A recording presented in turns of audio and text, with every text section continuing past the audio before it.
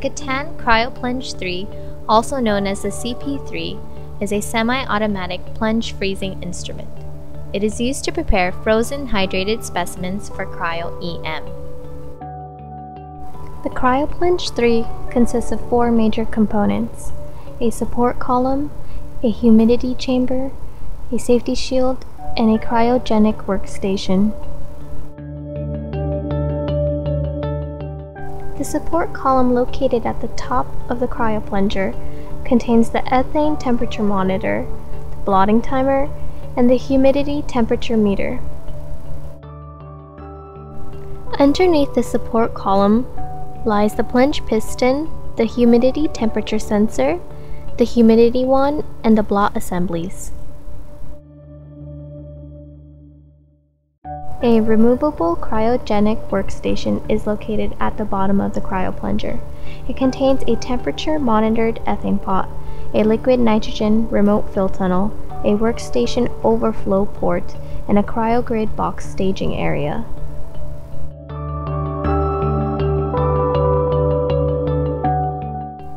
Before handling the Cp3, it is important to be wearing your lab coat as well as your goggles. It is also important to be wearing gloves and closed-toe shoes at all times. If you have long hair, tie it back to avoid interference with freezing.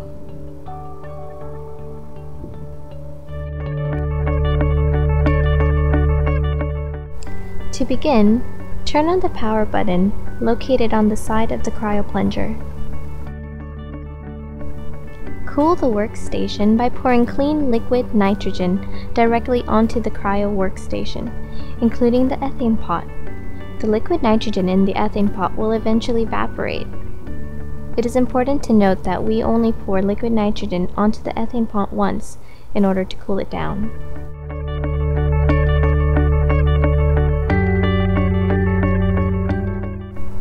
Next, place cover on top of the workstation.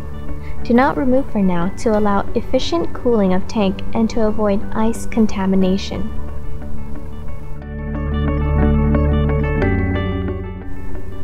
Continue refilling the workstation as needed through a liquid nitrogen remote fill tunnel located on the side of the Cp3. Avoid filling the inside of the ethane pot with liquid nitrogen. We will continue to do this until we attain a temperature of -170 degrees Celsius. This process takes approximately 20 minutes. Allow workstation to sit approximately 10 to 15 minutes once a temperature of -170 degrees Celsius is established. Meanwhile, open both gas valves to provide pressure to apparatus in order to blot your grid.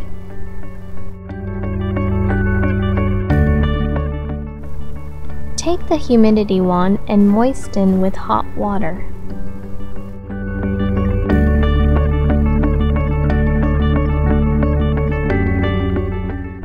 Insert the humidity wand into chamber.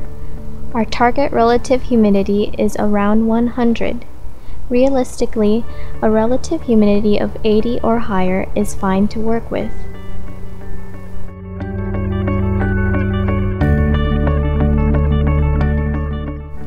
Insert the pre-cooled blue grid box into the cryo grid box transfer pot. Maintain liquid nitrogen level in cryo workstation above the surface of the grid box by refilling the remote fill tunnel. When ready, carefully condense gaseous ethane into the ethane pot.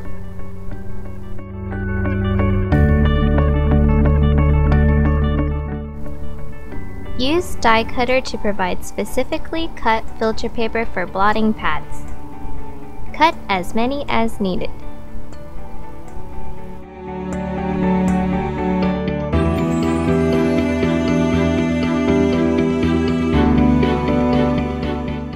Remove blotter from the humidity chamber and use the single blotting assembly as a replacement to maintain the high humidity in the chamber. Change filter paper on the blot pad assemblies using the loading jig seen on your left. Next, remove pin from blotting pad using the tweezers. Then place pin flat side down onto the loading jig.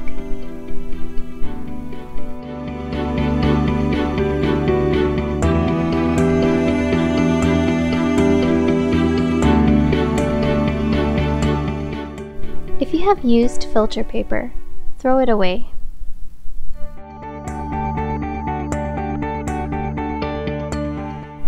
Then place the newly cut filter paper over the pin.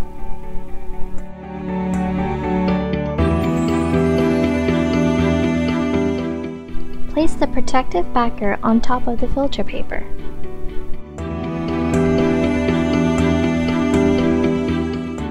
Guide blotter down the barrel of the loading jig and press firmly down to connect the pin.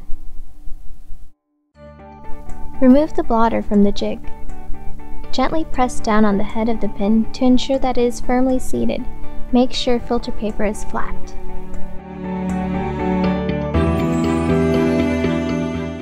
Now, after the filter paper has been changed, you can reinsert the blotter into the humidity chamber. You can repeat the same process with the other blotter.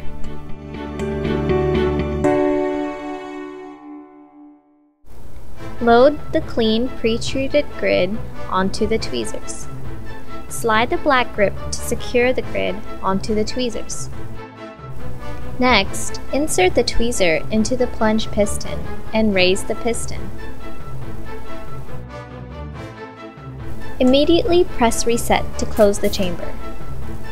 Load approximately 3 microliters of specimen onto the grid through the front entry point.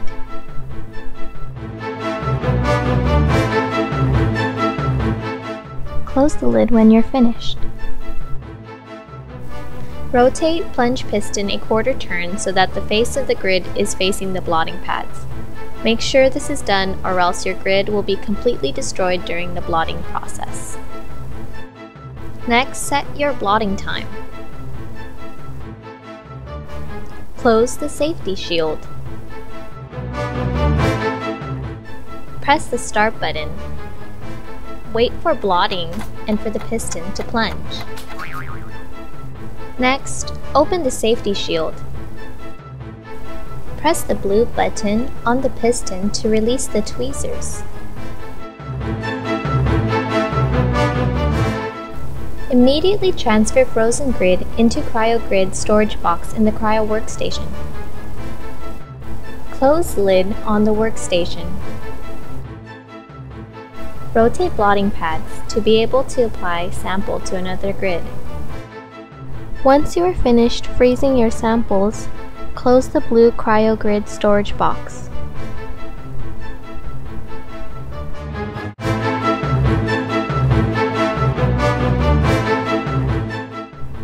Immediately transfer into the dewar filled with clean liquid nitrogen. Now it's your turn to try. Are you ready?